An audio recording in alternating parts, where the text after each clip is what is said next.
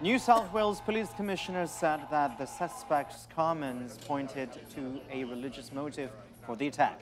The commissioner said that the teen was known to police but was not on a terror watch list.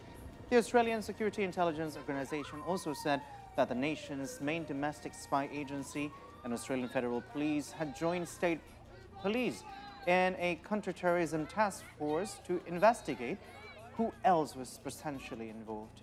The Director General of ASIO said the investigation had yet to uncover any associated threats. The Christ the Good Shepherd in suburban Wakeley streamed sermons online, and worshippers watched as a person in black clothes approached the altar and stabbed the bishop and priest Isaac Royal during a church service Monday evening before the congregation overpowered him. A crowd of hundreds seeking revenge gathered outside the Orthodox Assyrian Church, hurling bricks and bottles, injuring police officers and preventing police from taking the teen outside.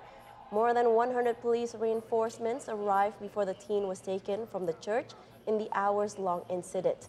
Several police vehicles were damaged.